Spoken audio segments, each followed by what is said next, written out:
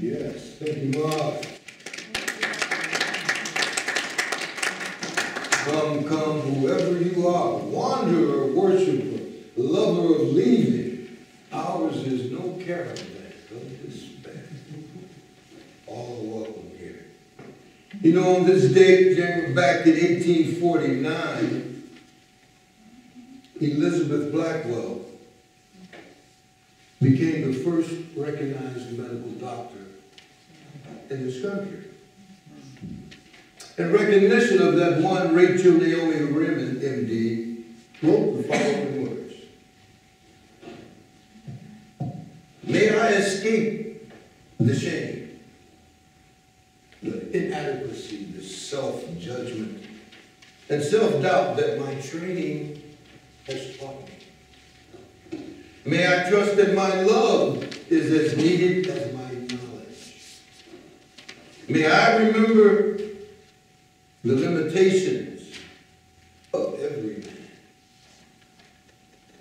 May I be open to know my darkness and true to whatever light I may have.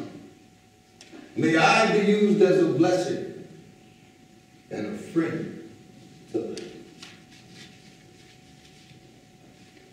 Opening words which I hope open us up to kind of where we're going today. Widening of the circle. At that time, Elizabeth was not welcome in the circle of MDs. She said, she broke that circle, if you will. Please join me, you see printed in your order of service.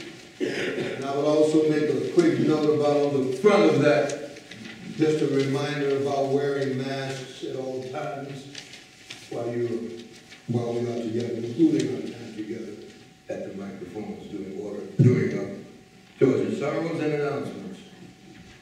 So let's talk about this fellowship.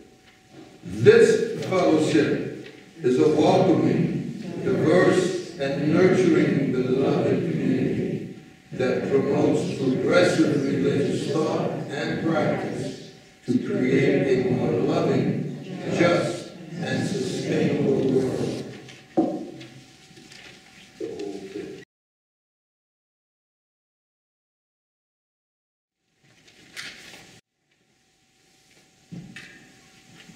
So, with the rekindling of this flame, as we all sit, as I like to say, under the chalice or the umbrella of Unitarian Universalism, let us remember to give thanks to the gifts that each of us have, without question. Those are the gift of grace and the gift of gratitude. May we use those gifts to bless the world in the spirit of love.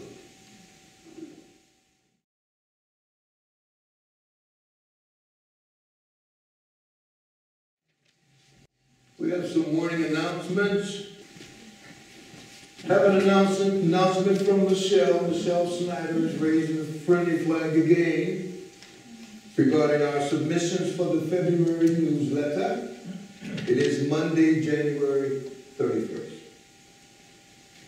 A note again from Tanya regarding the SUUF Book Club. They will be discussing an indigenous people's history of the United States. And instead of January, that has been moved until the end of February, where that book group will be meeting. The group is maxed out at the numbers, but we have several people who are coming together to form book group 2. So if you're interested in sitting with some folks and discussing that indigenous people history of the United States, please get in touch with Sonia. Very blessed one. I gotta remember that email address. Very blessed and the number 1 at gmail.com. Got a visual on this one. I'm going to do commercial pushing this one. The Jan, I'm going to jokingly call it the Jan Oswald workshop. Tis not so. The UU Jazz, UU Jazz of Arizona is presenting Courage for Racial Justice, Courage for Liberation with one Chris Crass, and they're on a tour of Arizona. Monday the 24th, he's in Phoenix, 6:30 to 8 p.m. Wednesday on the 26th, he's here. And as we speak, that's live and in person. You should have received a way to register. Pat sent out a wonderful e-blast a couple days ago. If not, uujazz.org, uujazz.org/register.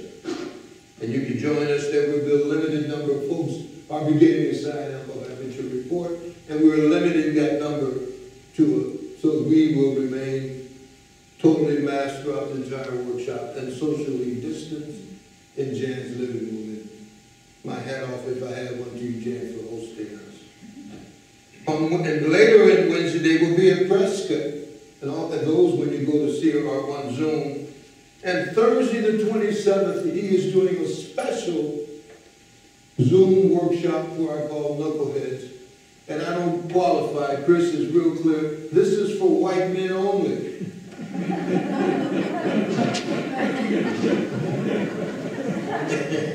Chris said he is a white guy. I want my brothers to come listen to him. He talks about how to be an anti-racist as a white person in a Unitarian Universalist context. Funny little guy. I like this guy. But check him out. Again, uujazz.org. And another note earlier about, in that same vein, the term widening the circle, our theme for today. We actually are in the development stages of creating our internal group called Widening the Circle Champions as of now. And we are in development, but I want to give you a heads up on what Pat will be setting out, that we are creating a film series and a workshop series around widening the circle. That means looking at LGBT issues and what I call GRACA. I just made that up, you know how to make stuff up. There's acronyms GRACA, gender, race, age, class, and ability. So stay tuned for those. The first film which we will be showing is the film Disclosure. We ask you that it's on Netflix, so you'll have all of February to check it out, and stay tuned for a date when we'll all get together on Zoom, chat about the flick. So stay tuned for that, just the early flick. And I'm joined by Barbara and Carolyn, and I'm happy to say also now Tanya and Paul have joined our cadre of folks. So we're looking to make some adult education and some discussion time beyond the pulpit for reality for us. Yeah? So thank you all for that.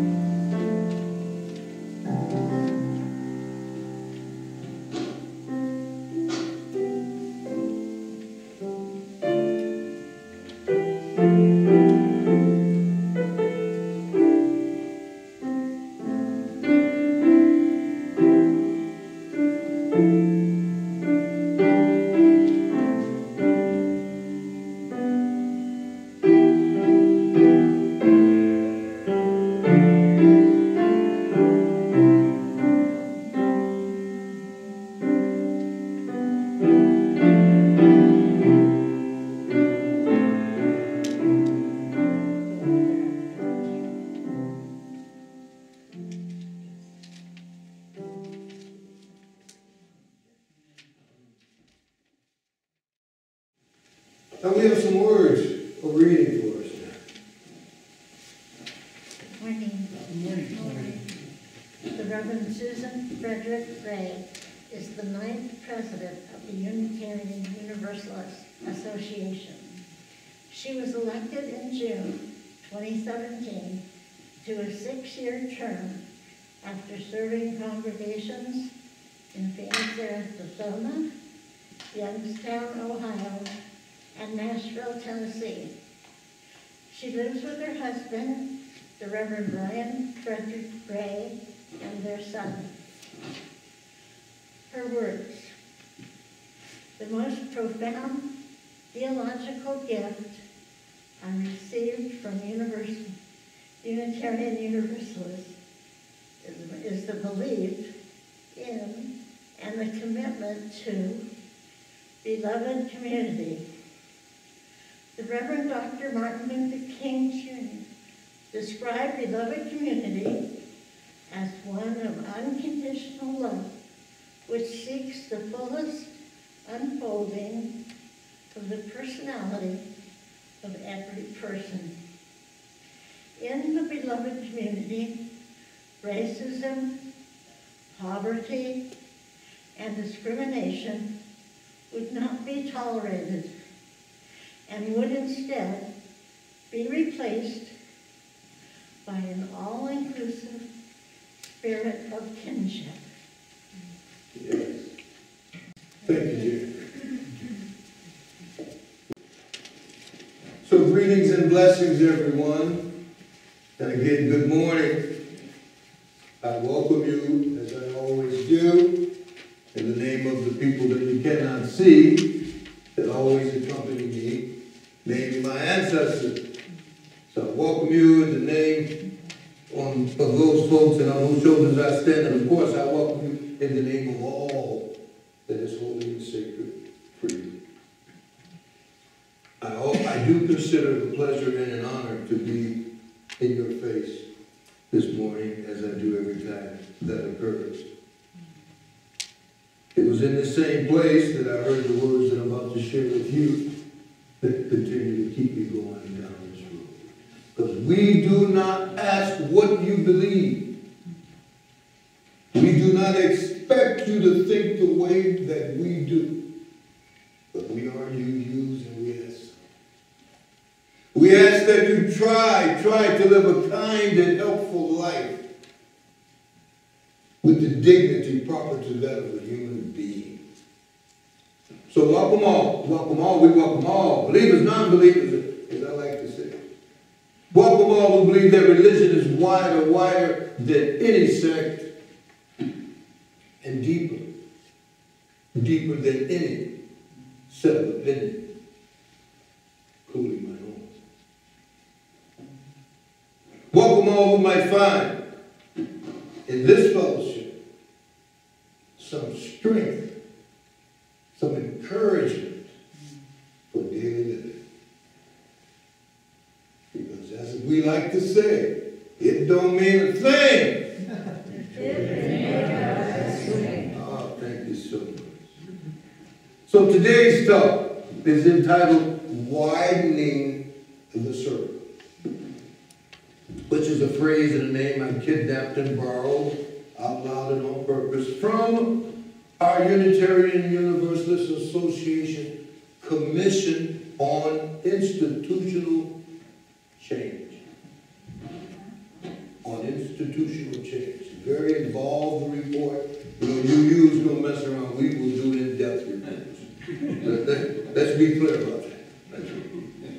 So it is from that report that was delivered at the UUA General Assembly in June of 2020.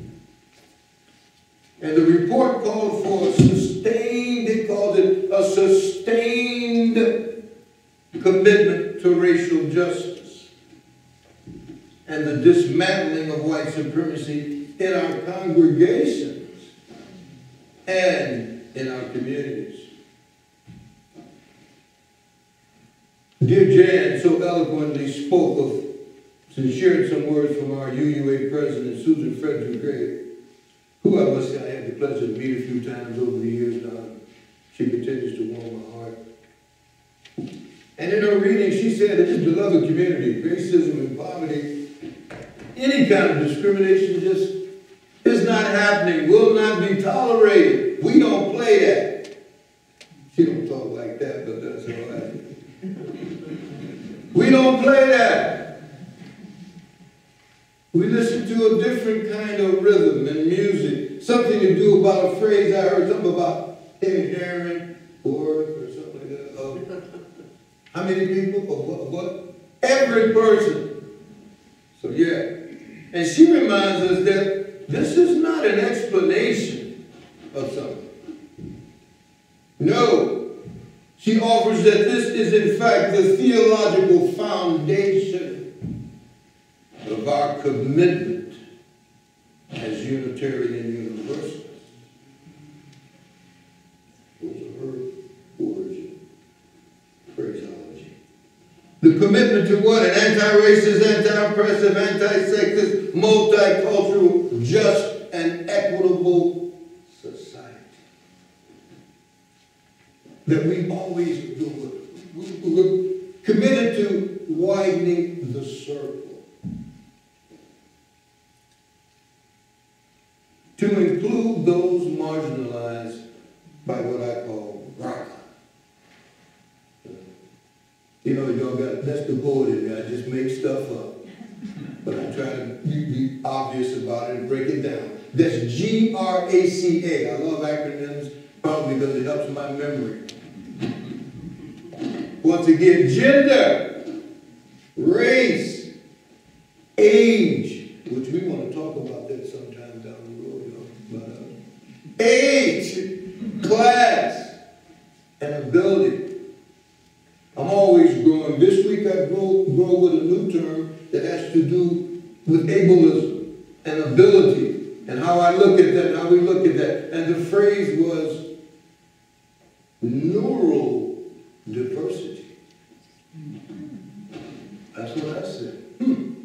There is another way of thinking, of seeing, that may be of value to all of us, what we call people on this spectrum and or otherwise.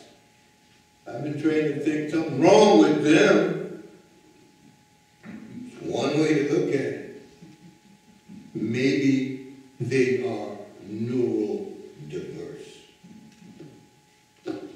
And there may actually be some value for me in how they see. So that's a place where all are not only welcome, but it's the key for me. You're welcome. You're welcome. You're welcome. No, you're also respected. And you recognize. We're still working on that judgment with the medical doctors in 1850, 43, whatever the year was. Or Elizabeth was by herself. Woman wanted to be a doctor. Girl, where you from? What's wrong? This circle is closed. You don't have a penis, you can't get in this circle. And if you look like Ben Shore, you stand a better shot. No, love that. That was the circle then. Elizabeth said, no, I want to be a doctor. Circle got wide. So I feel that place. Just perhaps it is. Maybe it's not a real place, maybe it's a poetic place. Maybe I'm hoping, but I gotta hope. So you know what I do when I hope? I write a poem about it. Go like this. The poem is entitled Zero, the place of no ego. Now, we all went to school. I know you know that. We all know 1 + 1 equals 2. Well, I'm silly and I say no, that one day 1 + 1 will equal 0. The place of no ego. That circle of grace, that round place, the source that paints a smile on a baby's face. Be it a black face, red face, white face, brown face, any face. 1 + 1 will equal 0. Example. My nation plus your nation equals 0 nation. My race plus your race equals zero race. My gender plus your gender equals zero gender. Wait a minute, I feel you. Somebody's saying, I got to give up my stuff. No. This is not about subtraction. This ain't no takeaway act. This is about addition. A building on condition. I'm talking about addition. No scarcity. There is plenty. My history plus your history erases the mystery. My house plus your house. Why does it always be either or? Destroy that memo. My house plus your house equals the great house. Me plus you equals us. Us. U.S. I think is that a false hope? Or can all America be the key? Close your eyes. Open your heart and look around. The creator might have said, I'm going to take a people, the inventors of the crown. Going to steal them away and beat them down. Raise them up slowly. Some people are going to call them clown. New name them. New cloak, new gown. And no matter where they live, railroad track going to split the town. No matter where they live, railroad track going to split that town. Now, when the year gets to be called a 2 with 3 zeros, there will come a voice. But calling only to those who understand the new math, based upon love and not wrath. You see, that's the gateway to the real path. The path of spirit. The path of the true hero. The path of those who overstand. Remember and teach that one day, 1 plus 1 plus 1 plus 1. 1 plus 1 will equal 0. The place of no evil. Dare I say, a place of the beloved community. Some of us, most of us may remember the story of the Good Samaritan. You know that story? Stopped for the beggar in the Bible along the road from Jerusalem to Jericho. Remember that story? That winding, dangerous road. Starts out at like 2,200 feet above sea level in Jerusalem. By the time you wind your way down, I know this story because Martin Luther King spoke about this story in one of his speeches. And when you get down to Jericho, you're 2,200 feet below sea level. So this morning I asked you, are you the Good Samaritan who would stop for the beggar? Am I? Would I really stop for the beggar along the way? Knowing there are robbers and beggars along life's highway. Especially those that I'm, here it comes, taught to despise and distrust because they're dangerous. So we ask ourselves, what would happen to me if I stop and help? What would happen to me if I stop and help? After all, as I said, it's dangerous out there. And beggars, those beggars are not too clean. He's probably faking his condition. So I offer that maybe, just maybe, I and you, we may be asking ourselves the wrong question. Not what will happen to me if I stop and help. Maybe the question is, what will happen to him if I do not stop? As an old African proverb pops in my head. It says, when you see a crow eating your neighbor's corn, you better shoo it away. One day, the crow will be eating yours. Now, I think it's fair to say that we all want less robbers and beggars on our highway of life. Yes? So the question comes up in my mind, what makes beggars and robbers in the first place?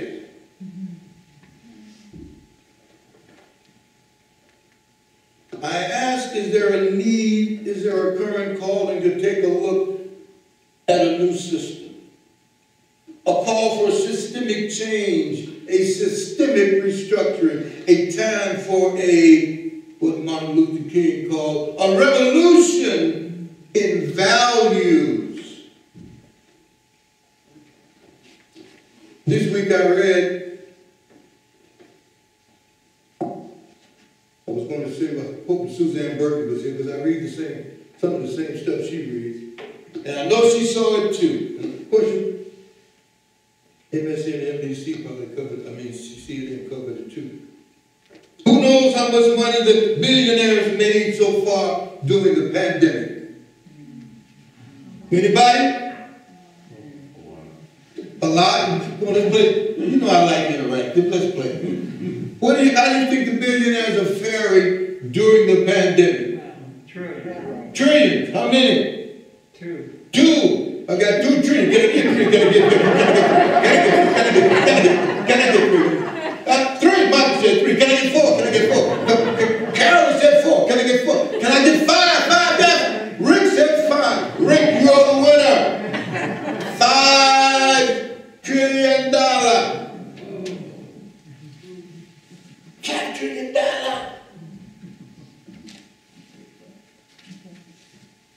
According to Oxfam. That's the nature of our current road. That is the nature of our current path and place. A place, a system where privilege and pleasure and profit make you secondary. Not that we ain't on the map. We just after profit and pleasure and privilege. MLK said we cannot continue to ignore. Ignoring a sober reality. This is a sobering reality.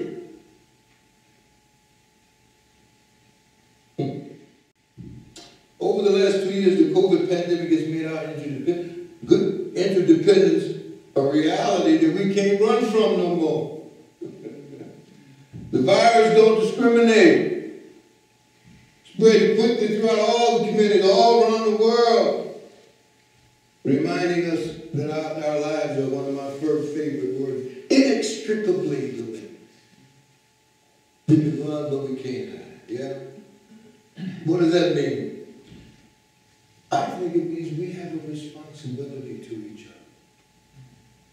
I have a responsibility to you. You have one to me. And when we allow greed and racism and exploitation or neglect to define our relationship, we'll let that define how you be with me. We'll let that define how I be with you. No, I ain't going out like that. No. That's what lets the suffering, that's why suffering thrives. So you guy, Reverend Dr. Morris Reed put it this way. He said the central task of the religious community is to unveil the bonds that bind each to all. There is a connectedness, a relationship that is discovered amid the particulars of our own lives and the lives of others. Let me say that again.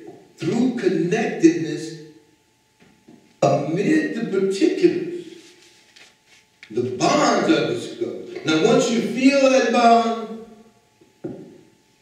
it inspires us to act for justice. We know it don't mean a thing, but it got that strong.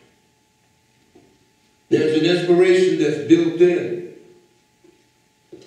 Again, our President Susan said, there are many UUs who think that justice is our thing, but she calls it heart of our faith. She tends to disagree. She offers that no, her understanding is there is a connectedness that comes first. Our work for justice and equity, our work to dismantle white supremacy culture, racism, and oppression, where? Here's my demo. In ourselves. Our work begins right here, as well as in our world. That, she says, is the faithful response to our theology of interdependence. We know that. And I would say to our widening of the circle. The Zulu, the South African Zulu have a word for it. Anybody know what that word is? I know you do. Ubuntu. Ubuntu. Ubuntu. I hear Desmond Tutu whispering from the other side of the veil.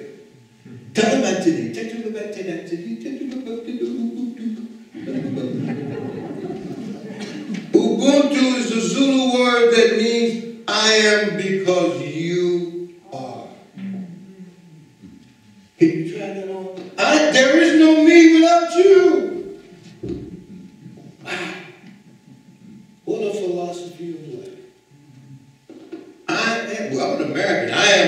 I'm like Popeye. I am what I am because I am what I am. You better like it or we got a problem. So I can do that. I know that way very well. I'm trying to learn the other way. That's what the Zulu said. Ubuntu. I am because you are.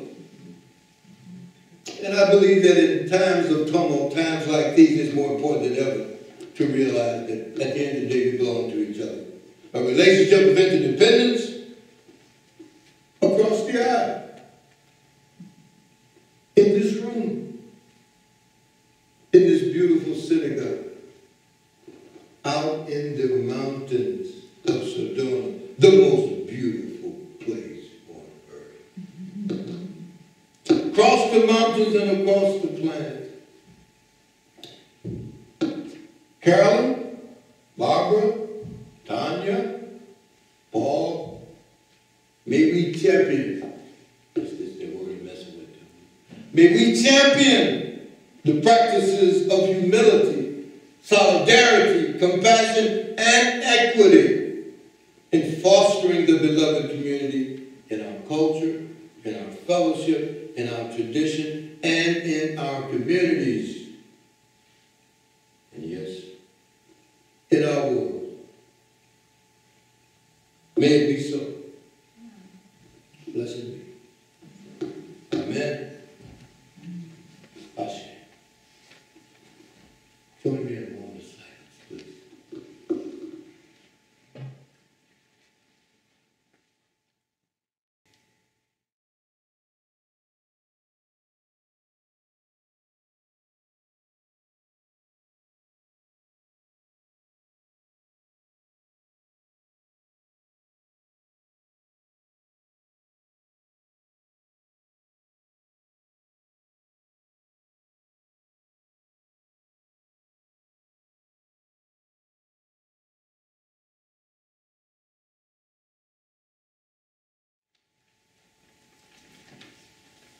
You and I,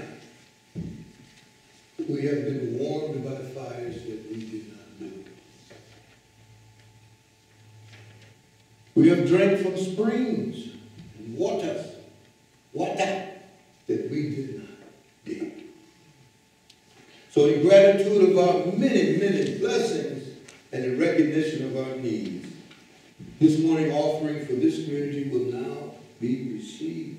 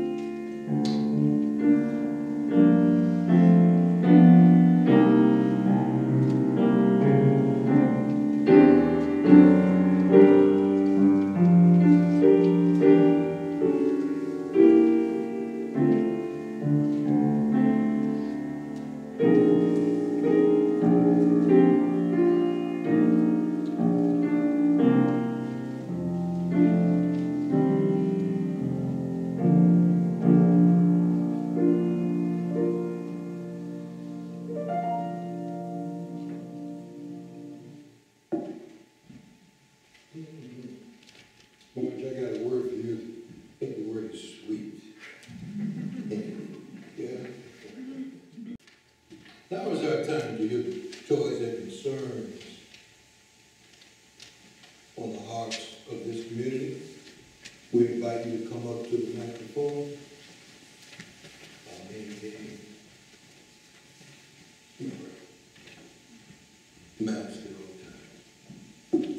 First joy is welcoming any new visitors, and I know you guys are new, but you're new to me, you came back again.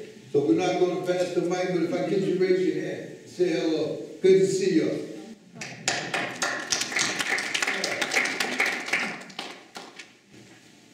That's a joy. We have any other joys? Anyone care to share? I have a special joy.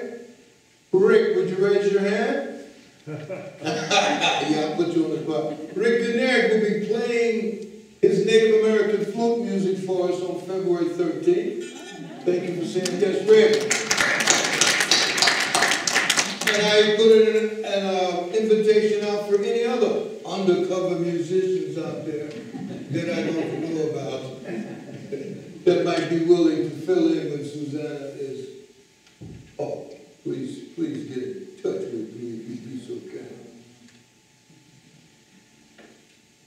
And taking a deep breath, we share in the sadness of our beloved Susanna Martin on the passing of her father, Richard, this past Wednesday. When I called to talk with Susanna and I asked her what her dad's name was, she said his name was Dick. And I said, Dick Martin. And I said, that sounds like an entertainer or some kind of guy. She said, that was my dad. So I'm happy he's there, hidden where he is. Bless his soul. This past Wednesday, his transition, she has since learned that her stepmom has tested positive for COVID. And that may have been a contributing factor to her father's death as well. His pastor and other folks in contact with her stepmom and dad this week were all exposed and are now in isolation and getting tested. So we ask to please you, we hold all of them in our thoughts this week as we go about our daily lives, holding them in a place of safety and health. And Susanna is still in Sedona. You may see her around. She was planning to go to San Diego to be with them, but that has kind of been put on hold for now until it's safer together with her family. Okay. I want to do something with y'all that I do for many years with people when they pass. And that is, I'm asking you to raise your right hand for just a moment.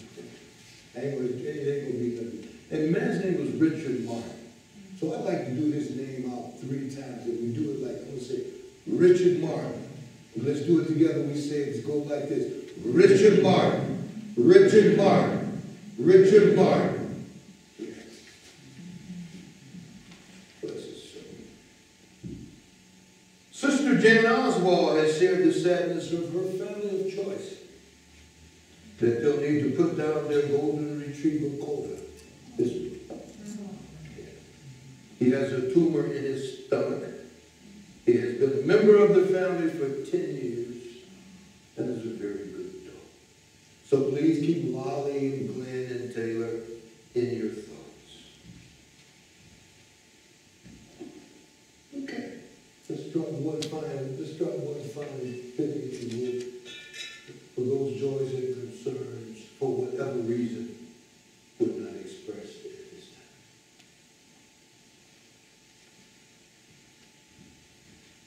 We'll keep those in our hearts and in our souls. Our closing song, Building a New Way.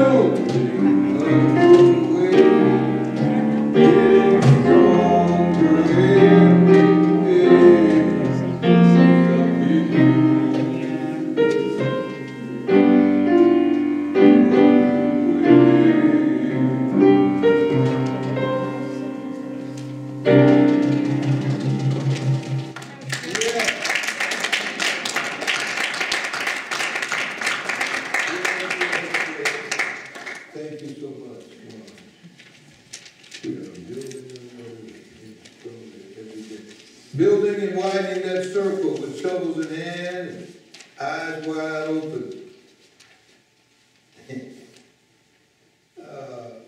We have a couple minutes. That was how serious I felt the topic was today, and how committed I am to widening that circle. But I have a couple of UU humor. Years ago when I spent some time in D.C. with a group of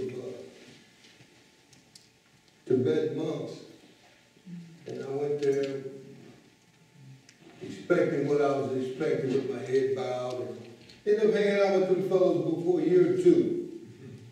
And I still see them in the saffron robes and all that stuff, and all that was fantastic. But what I walked away with that always stayed with me was how funny they were. I always thought this Buddhism was such a serious thing to me. I mean, the chanting was, oh my goodness, it was. But they always told jokes.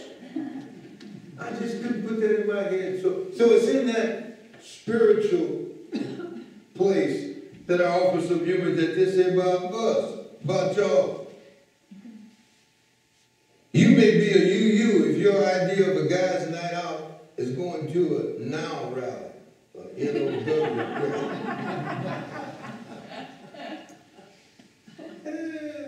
You may be a UU if the letters PC still mean personal computer.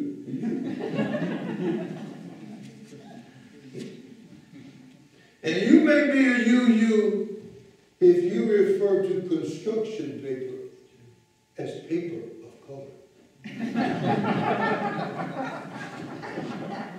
So I believe it is so good that we can laugh together as we do our work that is no laughing matter. So that when Ron comes, great-great-grandson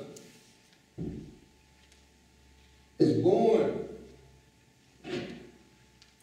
he can turn and say, said, is it true back in the days, grandfather? I read about my great-great-grandfather, that they lived in a place where people got jobs and were just, you know, oh, you used to have to, is that true? You used to have to check off a box on forms that you were either gay, lesbian, black, white, great-great-grandfather. I don't understand the hypocrisy, but they said that it didn't matter. But you had to check the box. Is it true? I go, oh, that's such a foreign thing for me. So I do the work for 7 generations down, is the point I'm making, like my Navajo brothers and sisters do. 7 generations. I might never see it, but you're going to drop that pebble in the water the day that roof will go where it needs to go. Yeah? So in that same Navajo vein, we'll paraphrase the way they do their thing about beauty. But I'm going to insert the word widening instead of beauty. Because I see widening in front of me. I see widening that circle behind me.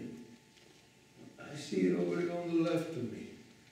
I can see it on the right of me. I see that widening of the circle above me, and I can feel it in the Mother Earth, widening the circle below me.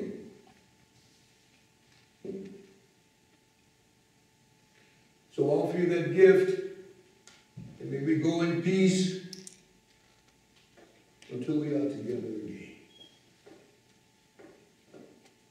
Sending love and light. May it be so.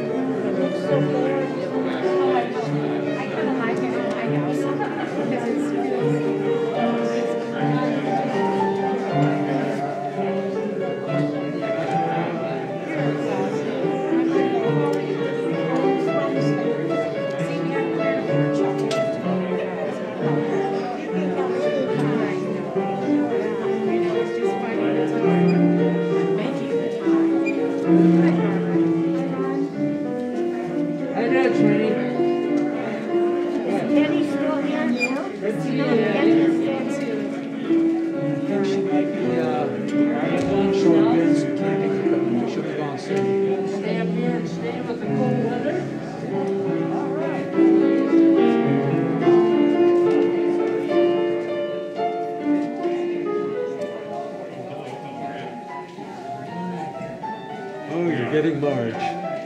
Why not?